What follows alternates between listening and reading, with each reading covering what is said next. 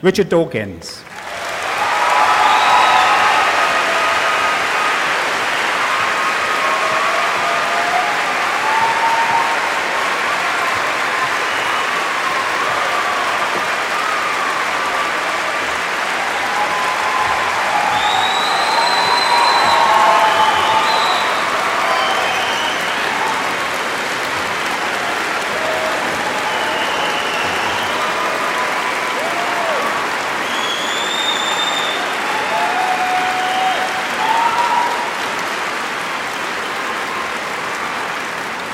Come on, you haven't heard me yet. Well, thank you very much for the introduction. Well, I don't want to blow my own trumpet, but it isn't everybody who's the subject of legislation in...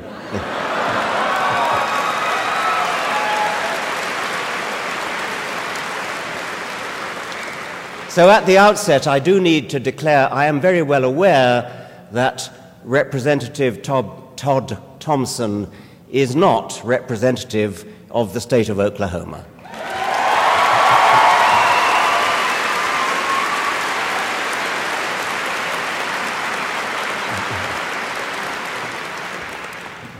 Be it resolved. Whereas the University of Oklahoma, as part of the Darwin 2009 project, has invited as a public speaker on campus Richard Dawkins, whose published opinion, as represented in his 2006 book, The God Delusion, and in public statements on the theory of evolution, demonstrate an intolerance for cultural diversity and diversity of thinking.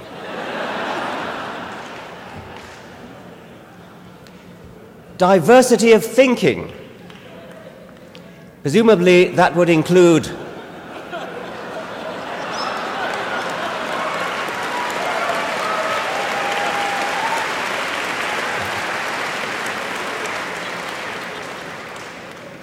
I hope you can read what it says on the blackboard of this intelligent falling theory of gravity lecture. dx over dt equals 1 Corinthians 1:10.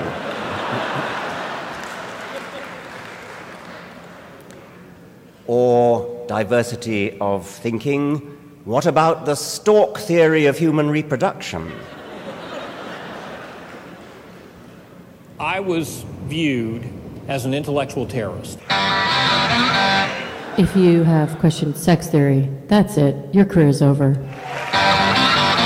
I have been told to shut up. As a sex maniac, I'm pretty hostile to the rival stork theory. Just stand up and question sex theory. You'll find out how risky that is. There are people out there who want to keep science in a little box where it can't possibly touch storks. Stork theory. I mean, it's just fantasy, basically. Scientists are not allowed to even think thoughts that involve storks delivering babies. We cannot accept to treat the stork theory as an alternative scientific theory. I'm frightened by this, but I'm not going to let it stop me from investigating, from speaking about it.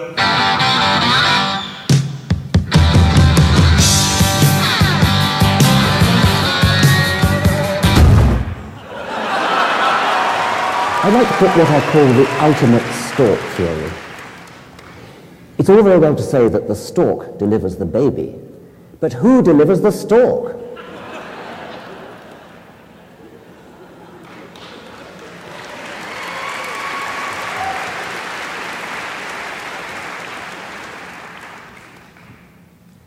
Opinion about those who do not believe in the theory. People who reject science. They've lost in the courts of law, they've long ago lost in the halls of science, and they continue to lose with every new piece of evidence in support of evolution. Taking offense is all they've got left. And the one thing you can be sure of is that they don't actually know anything about what it is that they reject.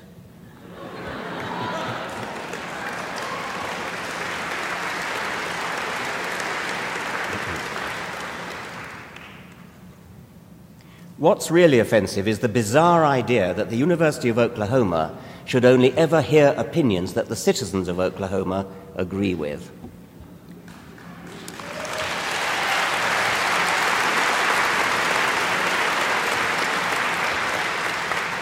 Contrary and offensive to the views and opinions of most citizens of Oklahoma. If that principle is ever accepted, you can kiss goodbye to everything that a university stands for. What on earth is a university for if it only reinforces opinions that students already hold? As it happens,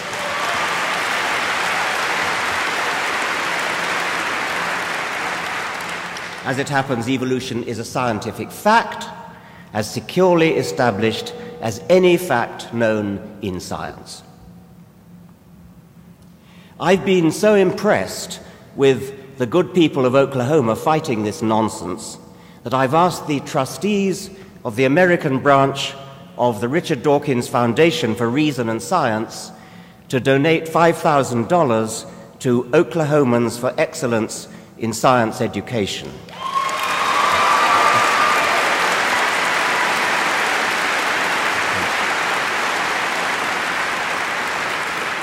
And I hope that if anybody here cares about science and education, you will follow suit and make a donation to this fine organization in this fine state. I was very impressed today being shown around the museum, a magnificent museum which has evolution in every hall, every wall, every exhibit demonstrates evolution.